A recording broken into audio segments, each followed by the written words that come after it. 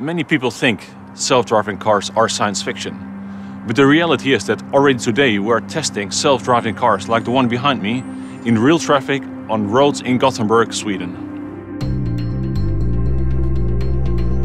So right now we're in the prototype vehicle and we're driving in Gothenburg on a typical road that a lot of people use for their daily commuting.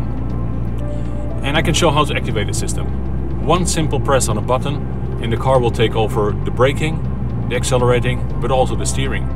In this case, I still will have to supervise the system because this is an early prototype. But our intention is that in the final product, a driver can actually release the steering wheel without having to supervise, such that he or she can do something else with their time.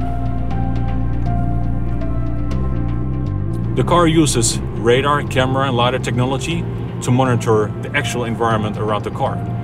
The sensing has to be so robust that drivers can rely on the car to drive in a safe way. It also uses a map of the roads that we're traveling on. So we use a communication link between the Volvo cloud and this vehicle in order to get the latest map data to this vehicle. We do analysis on traffic safety and we've done so for many years. And we know from this analysis that almost all collisions that occur are caused by human error.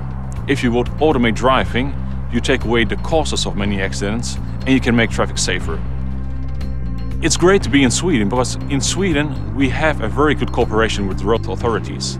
And this is crucial for bringing self-driving cars to the market. At Volvo Cars we have the objective in 2017 to actually bring 100 self-driving cars to our customers on real roads here in Gothenburg.